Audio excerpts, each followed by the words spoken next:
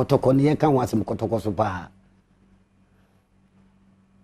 omunsem omuka wa abonten bi ni se Kotoko eya oti ase se Kotoko ogidin a na anigi eba na eti se menhia Otumfuor ase menhia fo ani nje ase timine gidin eche Otumfuor omunsem omuka wo Kotoko supporters omunsem omuka wa abonten no ensem ni bi no me se na meka ni nyina kire Otumfuor eya o se mi suru kan na se ayi mayedin se me management member ya me management member tino mayedin odi e I'm managing a team very professional players no me fire wo mu dressing room wo kire wo mu ne o se me kire wo mu training grounds bi hie ne o se be ka kire wo me ka any management meeting but enanya mo me na me sugu no so Otumfuor say to the second club ya Asante Kotoko Otumfuor say wa amfane na entia Kotoko mu a and I say if he doesn't step in nana me pese o step in and take over Kumasi Asante Kotoko before omode tribalism ebe destroy no yes ombe destroy Kotoko with tribal war Asante Kotoko is at crossroad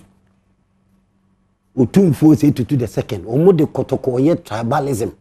we free her enti Kotoko ntokwa abem eja abem enti ase eni ho board ayi management eja edem Otumfuor mesrew unim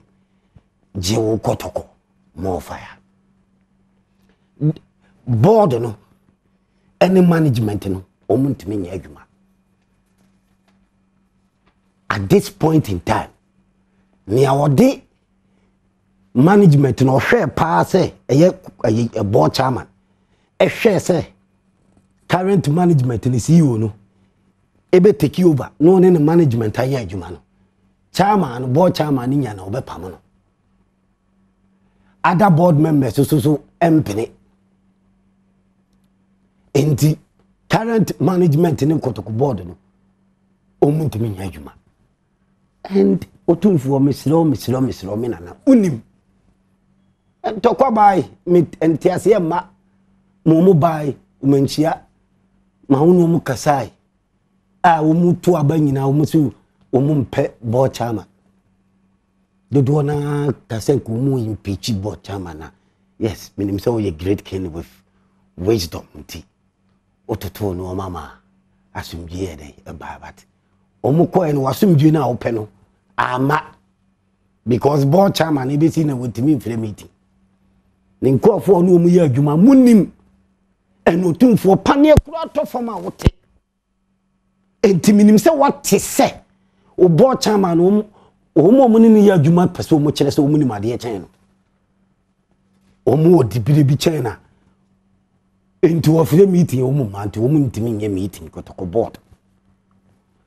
we ye Kotoko supporter uti asemu yi o support board chairman o on support board chairman unim sa asemu yi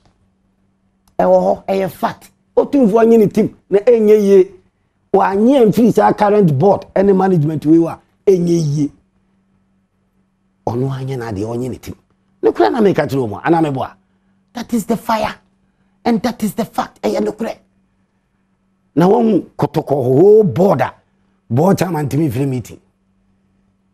board chairman team free meeting omu free sub committee meeting ha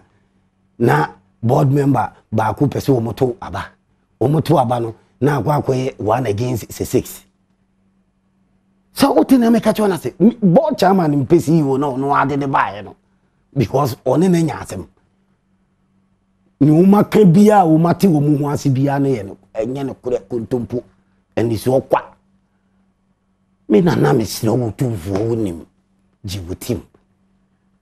pane ye kura to kegete awote unim zaade we jibutim Otumfuor pa set board ni ntimi nya adwuma enye din keto na o board bi so but oti ase we fi se minimade chen we fi se mina me big man oti board chairman so fi se okuta fi yansa bi a chese wo so wo so ne de and Kotoko board di ntimi nya adwuma ena akoka yes you awo no abo chama de na bawo one this you ne buy one so na ne ampon sa de ne buy enya kwa meche bo chama iti Otumfuor nyina de o ntimi ne adwuma kwa meche bo chama kura sisi wo ni team nation whatever bo chairman of Kotoko or the Kotoko board to say no one team minim die so the attention ne ko hifa won't mean some meeting with the board members when a normal kodima Kotoko also mulien to yama Kotoko ni Otumfuor dia show mun sa no muntimi ko hu meeting en to adwene mo Kotoko Otumfuor nyine team anameboa simple take over the club na on san reorganize the club no mina na me pa chow take over the club no wasa hye no ma foforo Otumfuor me pa chow afa wo team team Kotoko ne sa hye no ma foforo wan kasa mislo mina na wan kasa we de nkiye ne wo se yesomo pa wo tribalism 7 ekoso no obi abetwe no na afa wan kasa na o se bi wo team anasa wo hwe wo team o me mpesa wa fa wo team Otumfuor che me de me mpahwi wom me owura ku me mpahwi wom so se me ka ho magi atum se me ka trouble no ho eti mayi me ho afirim because magi atum me mpahwi wom we ope Kotoko ubetua ho ka nyina ni so am obi ahu ye nyina ahu se watua ka ama obi abeka but enwi akire no odi Kotoko nya skapa odi nya Kotoko nya wo ho oti mudi Kotoko nya ska muna munim ni amope your evil intention ade amonhwe firi Kotoko wa muntimi ma Kotoko nya asomje mentem ase tinam so Otumfuor nyine tim this is our noble club and we must protect the club at all costs. Me fireman also me protect the club at all costs. Otumfuor me nana me Asantehene ni bi. Na nchese tribalism asem ne yeka wa ha. Otina me kacho na se enye tribalism asem. Ena obi fili baby na ba ba Kotoko. Wa wo ye Asantehene a wo ye Kotoko kwesi se Kotoko je last cap invade do se ni. Sergio, when was the last time Kotoko Eco Africa group stage kuro mutimi duruye Major Alasin the late may he so rest in peace any Herbert Mensah heading Kotoko Africa finals ewie besi sa abrewi why no so the Kotoko do group stage adey see ya oh yeah you man ani ampo say 3 years wadi second with Kotoko ene kwa wantena kumase o baby Kotoko ye wo Kotoko anase ye Kotoko wo amobo edi second the following year ene odi first and as I say in the last year wo ye dey o defend the trophy no Otumfuor ensema ekoso se wo munye Kotokofo mu mfiri kumase wo munye Asantefo no akofa ntokwa tension hunu aba no tina ona na mesre o se jibutim enkofo oso mu hu better enkofo mu fro mu hu se omu ye empanyimfo omu sum Otumfuor am omu dibre common sense kura san enkofo ne nana mesre o kan sani enkofo ne biye asitie no aso omu ni bi omu no se ko mu hu more better se eni kwan so omu man entutuye basabasa tribalism ba Kotoko bat omu na ese Kotoko kura opimswe Otumfuor onana enya cup na obisa afọ African trophy na osi yen kopemda enya tribal trophy tribal war enya Otumfuor amie na no se Kumasi Asante Kotoko menana fuoi munkoje tribal trophy mreme Otumfuor se munkoje African trophy African cup but onana no e dia danin tokwa tribal war enkofo bi wani bire boni omu peso omu fa Kotoko still di ye kalabule di pe omu edi nya omu di pe omu sika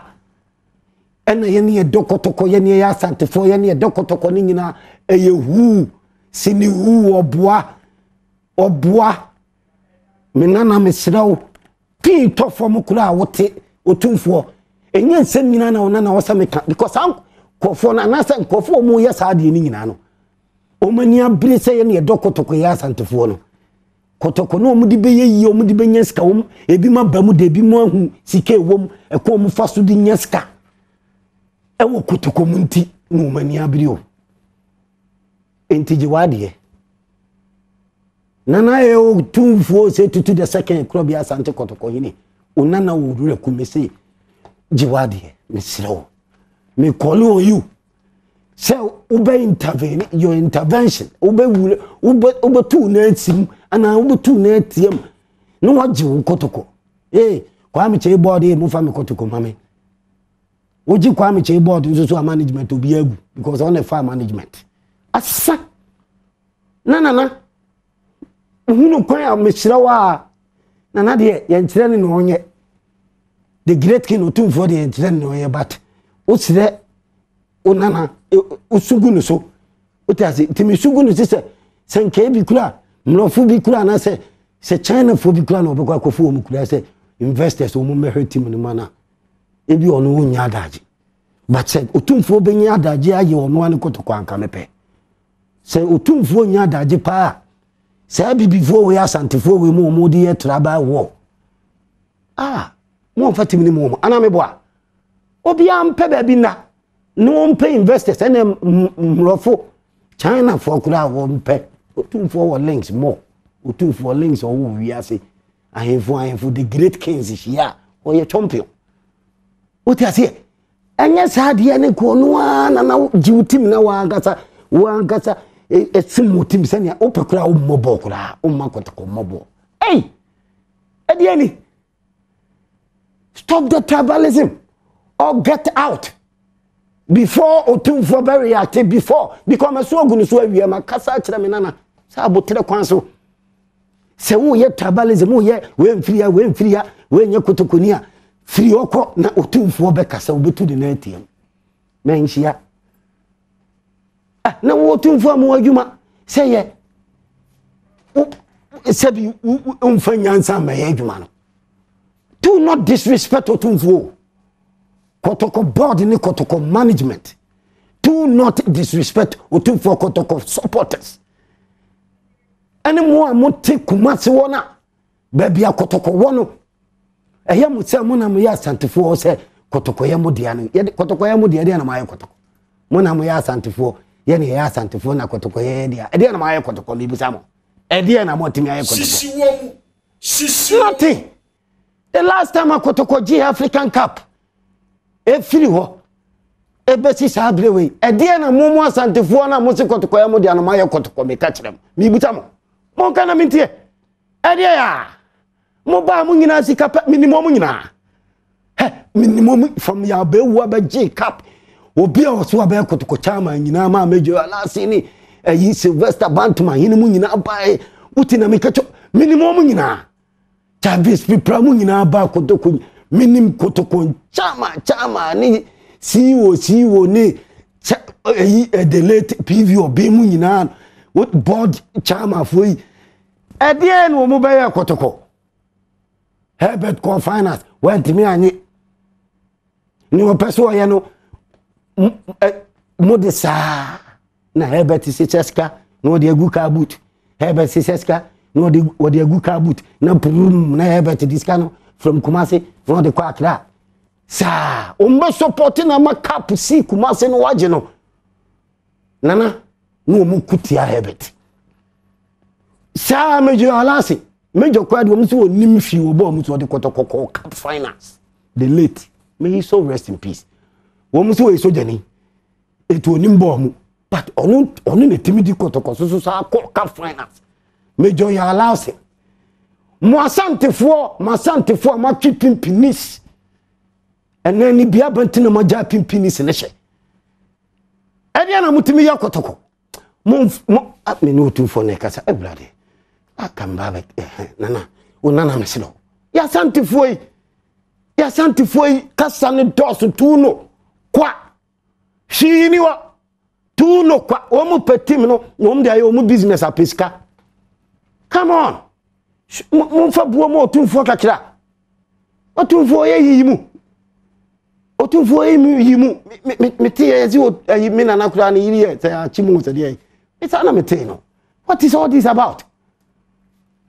Nana jiwutim, Otumfuor jiwutim. Otumfuor say to the second. Kuro bia Asante Kotoko hini. Jiwutim na sa board way. He. Omu ba ho nyina usolve situation omu ko e omu ansia hwe. Still na omu se kwa me change yo heavy bia omu ni say board chairman no sika no wode jeje titles. It will no e wa obetuma free meeting. On to me free meeting me boa. Eni kwanse sangofo no so yes ha.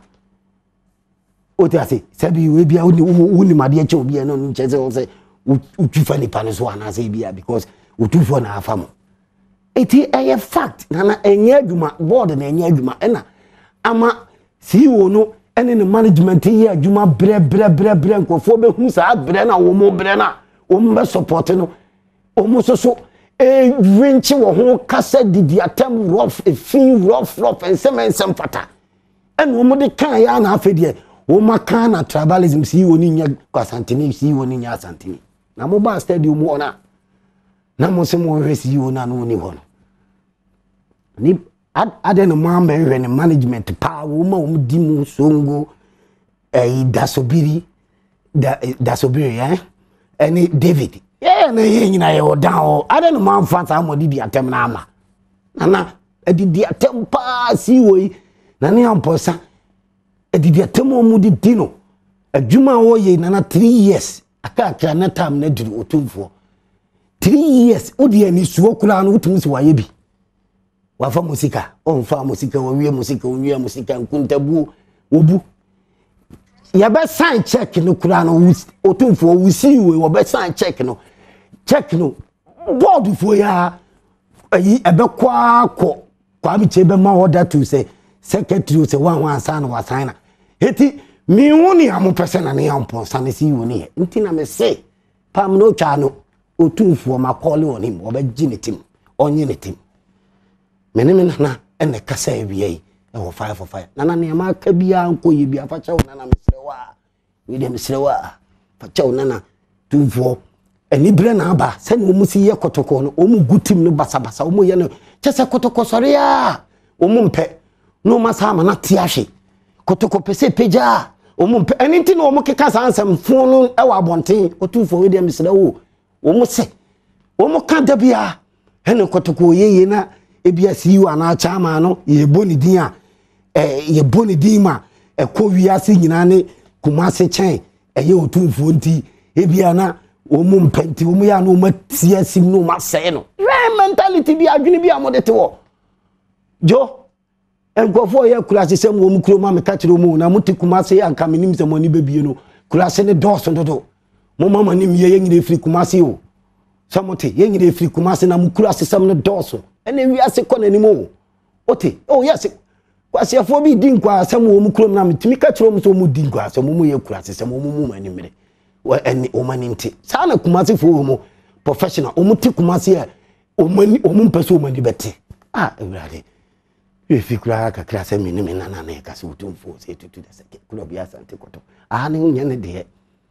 ote ase fire burns Babylon supporters na Babylon system nko mo be support ade ama na ye mo be try say no ma be koyi ama Kotoko da bia team no na mo pese mo twene san na se nipa no okọ na maba na oba office obi nya wo sabi Otumfuor me pese we ba ni atwena san we ba wo se wan support we ntimi so matwe wan san no na na jiwutim Otumfuor say to the second club ya Asante Kotoko yini jiwutim jiwo Kotoko jiwo Asante Kotoko no mo say no o ma say no kromai ne basa board a wo ntimi mwa e ma adwuma nkoso ena CEO so a ene ne management so a pressure nko an wo mudi ma wo mu sa abra o senka board no eye one wo mutimi de professional fire edi management na chi no mo chire wo mu no mo so mo ye no akwa se board match nana nim nana wunim board no ne enya adwuma ena ma supporters ne kasa by heart anyhow ene bonefo mu peso mu ji Kotoko chese ugu team na nka wo manya konya na de ama wo mu ni wo mu de Kotoko apeska wo mu de Kotoko apeska ote so bad. How come say a big club like Kotoko obi animu wi ase mu gu Otumfuor animu ase say Kotoko board chairman and members intimi nye meeting and to normal esi wo Kotoko ote ate because o mu fi say board chairman no oni ma de onye obi e o so mu so so Otumfuor nim tinana jiwutim jiwu Kotoko more fire burn them all.